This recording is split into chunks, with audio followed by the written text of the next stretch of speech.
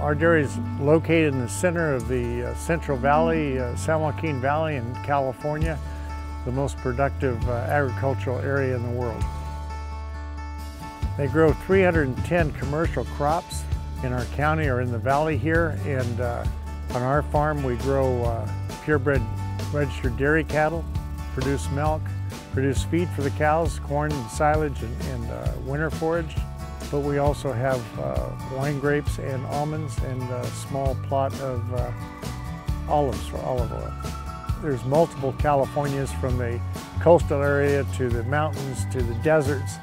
And my grandfather came out in the late 20s, kind of a dust bowl, and bought his first property in the late 30s. And he was always a cotton farmer. My grandmother loved cows. And that love for cows translated to my father.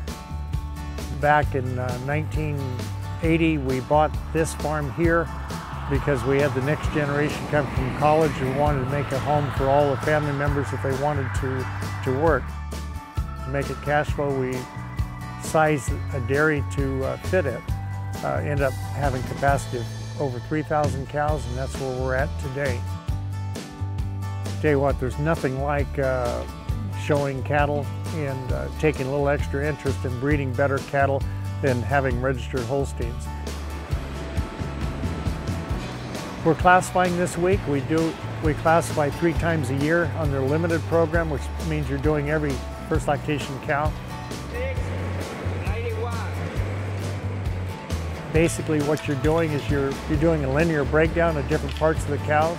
We can compare with cows not just across the United States but around the world, and help establishing values, help establishing priorities.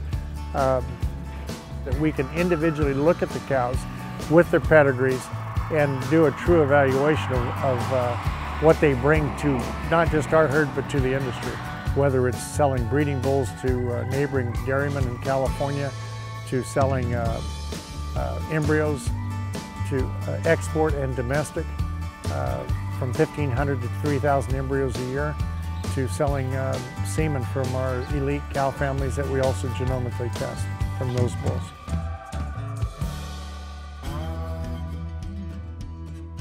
Genomics have added to the great job that Holstein has done in their type evaluation, but what it really has done is really focused on the health traits, breeding efficiency, productive life, somatic cell count, and the more animals they test, the more accurate it is, and it's really getting us to the full concept of an efficient, productive, sustainable cow.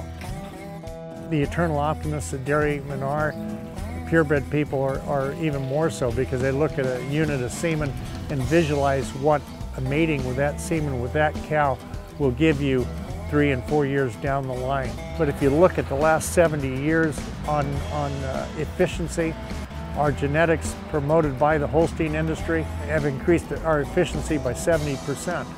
Whether it's milk production or whether it's better use of resources, better cow comfort, better for the communities, it's all been led by the genetic efforts by the Holstein Association. Registered Holstein secures my future mainly because my future is in my kids and my grandkids. We have a tremendous asset in the genetics. There's a demand around the world. Anywhere where they're importing dairy products, they want to also have a certain amount of their own industry. And if they want the best quality dairy products, they come to the United States. If they want the best genetics, same place.